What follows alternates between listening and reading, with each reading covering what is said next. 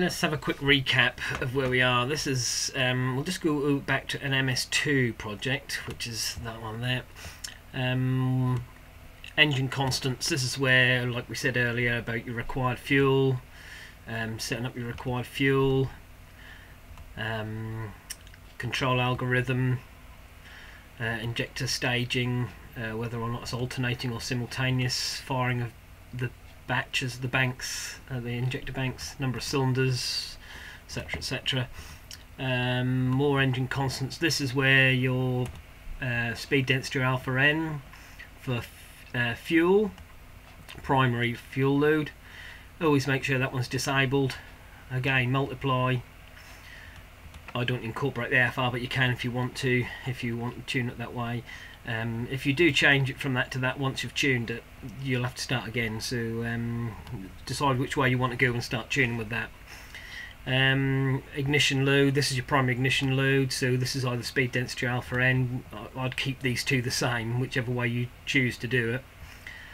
Most people like to do alpha n, and secondary ignition load disabled. The same with the AFR table or the enhanced acceleration enrichment. Just use the primary load, which is basically whatever you've set up here, so you don't get confused.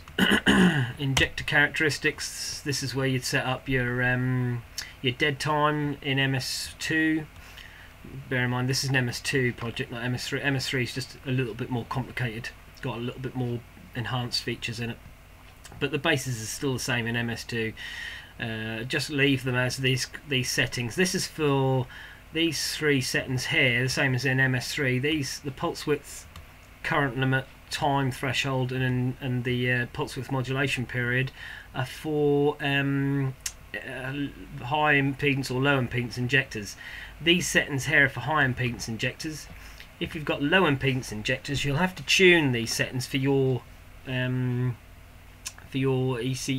injectors, but somewhere around 30% here. And I forget what that should be now. I think that should be 2 or 3 milliseconds as a start, and that should be about 30%. I can't remember what they should be. I'll double check that and I'll refer back to that in a little while. But that's for low impedance. If you've got high impedance, then that's 125.6. And if you've got different injectors on bank 2, which is highly unlikely, but if you have, you can set them up. If not, just leave that off. That way, bank 2 is exactly the same as bank 1. So if all your injectors are the same, then just set up bank 1. Tacho input. I'll go into this later, but this is where it is for all the various settings, various trigger patterns it can follow. I'll do this one later as well. This is in MS3. I'll cover this in MS3, but this is where you set your dwell and fixed or time. You could use fixed timing if you're trying to figure out what the advance is using a strobe. So the ECU just had a fixed timer, so you can see it on a strobe. If you use table and the RPMs fluctuate, and the timing could fluctuate, so you just use fixed timing just so you can check it on a strobe, and then go back to the table. I always use first derivative prediction. We'll go through all these later in MS3. Yeah, just on that one. Trigger wheel settings, this is in MS3. This is all on one screen on the MS3, so it's just in little screens on MS2, but most of it's the same. AFR table, this is your AFR target table, same as we discussed in MS3. Ignition table, general. This is the lags that we were talking about. This is the your barometric correction, so just keep that on single table. It's very rare that you'd use dual table. That's for as part of an old code we used to use. Just keep on single table. 2 independent sensors. If you've got a separate barometric pressure sensor built into the ECU, then again you'd set that to 2 independent sensors and have it on 4 or 5, depending on how I built it. Most people have initial map reading, that like we discussed earlier, and these are your upper and lower limits. That's your default. These are your lags, so the higher the number, the less frequent it looks at these inputs and tends to smooth them out. So if that was, most of them should be 50. If you want to, say for instance like mine, the lambda's fluctuating all over the place because it's just a bit erratic, the sensors, some sensors vary a little bit, you could increase that value. Equally, if you wanted to let the throttle position be looked at more frequently, you can decrease that value a little bit, but to be honest with you, then 50-60% is fine. Map sample and window, we haven't discussed this yet, but you can decide what angle the manifold air pressure sensor is looked at. So you could, if you've got throttle body set up and you didn't get much map, an average of much map, you can change the angle when the manifold air pressure sensor is looked at. So you can decide when the best position, when the best place for the map is, because the map will fluctuate during the engine cycle. So you can change this value until you get a nice map reading if you're in speed density mode. That's the window, so that'd be open for 10 degrees at 40 degrees. So at 40 degrees, then open for 10 degrees, and number of samples, you can increase the samples, and you can have use the lowest value or the average value of what within that window. Fuel table size, we used to do a 12x12 when we first opened MS2, but now they're all 16x16. But if you have got an old 12x12 table, you can select that one, but most people use 16x16. And then this is just whatever you prefer, Celsius or Fahrenheit. Rev limiter, a lot more basic in MS2. It's the same, but you just haven't got so much selectability. So you have spark retard, fuel cut, spark retard and fuel cut, spark cut and retard, or all of it. But it's just not coolant based like it is in MS3. And then the ego correction. You can have dual widebands if you wanted, so you'd have two. So the first one's on the first port, dual wideband. Then you could select whichever pin was the second one, so that'd be, say, one of the AD analog digital inputs, so JS4 for instance. So you could have one bank controlled by the local, the first sensor, and the other bank 2 being controlled by a second sensor. And then these settings are virtually, or are the same as in MS3. And also you've got the PID if you want to use the PID settings rather than a simple stepped setting. So this chases it using steps. It'll chase at one step, 1% at a time, up to 10%. Try and after 18 ignition events, that'll alter it by 1%, depending if it's rich or lean.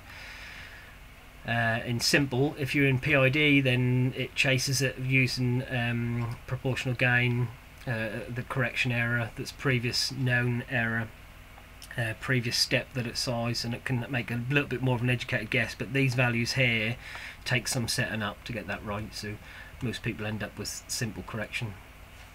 It just chases it up and down.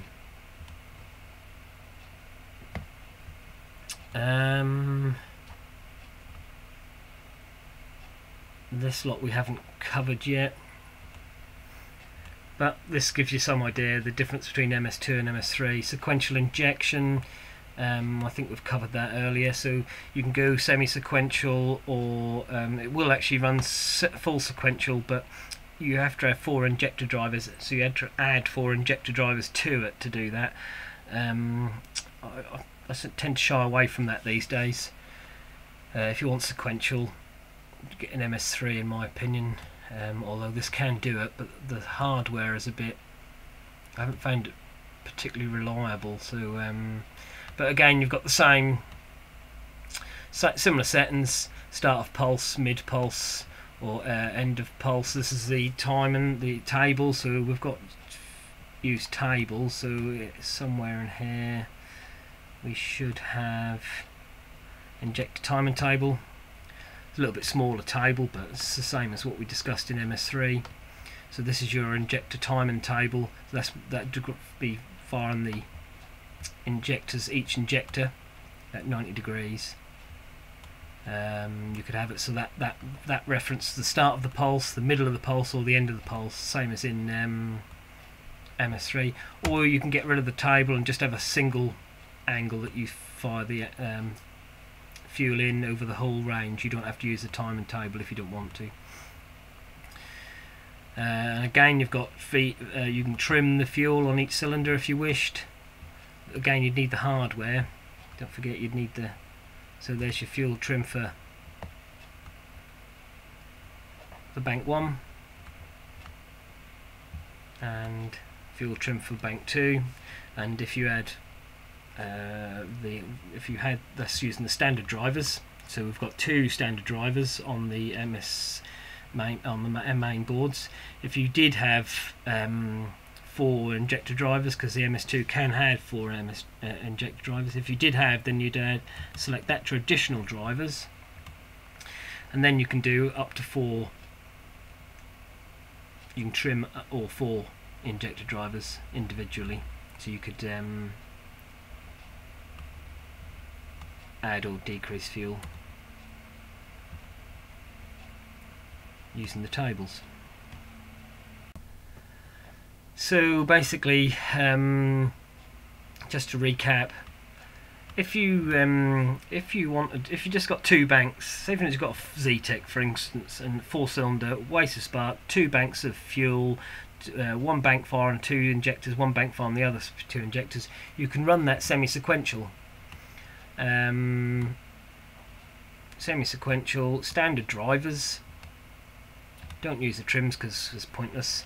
And as long as you've got a 36-1 wheel or a crank wheel that's fed to the ECU, like the 60-2, that sort of thing, you can run it semi-sequentially using 2 banks, the standard injector drivers. So you can decide when the fuel's going to go in for each pair of injectors. So basically, if you have a good look on my website, there's a good explanation of how this all functions and works, but it'll squirt half the fuel in twice per engine cycle, and you can alter the timing that puts the fuel in at. So you could have you can alter the angle that the fuel's put in at on a pair of injectors. So that's quite handy to do if you want to have a play with that. If not, untimed injection, and that's just standard, fired when it's needed. Untimed is the difference between the two. I have played with both on a Z-Tech and I couldn't get it any. There's not much difference between them, if any. But it's there if you want to have a play with it.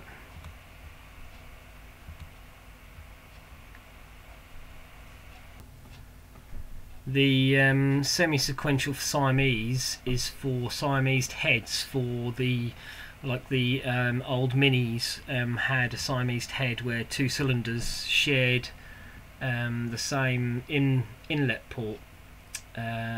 So one cylinder would rob the fuel from another cylinder. If you tried to squirt it in twice per engine cycle, when one cylinder required the fuel, that'd take all that fuel from one and rob the next cylinder's fuel away from it. So we have this semi-sequential Siamese mode and sequential Siamese modes. They're specialists, and the Siamese modes are for where you've got Siamese heads. So ignore them two for general setups, and it's between these two that you're going to use most often. It's worth messing about with semi-sequential, because you may find that you'll prefer that. You may get smoother idle, but I wouldn't get too hung up on that to start with. I would do most of your tuning on untimed, and then maybe switch that over later on and have a play with that later on once you're happy with everything. This is one of the final things I do once you're tuned. And in MS3 we've got a similar, we've discussed this earlier, but in MS3 there's the injector timing table, and if I can just remember where it is, here's the area, MS3, so you've got semi-sequential, fully sequential, like we discussed earlier. end of squirt, middle squirt, injector trim, so you can adjust each injector, and the firing order. So as you can see, MS3 just takes everything a stage further. It's a lot deeper than MS2.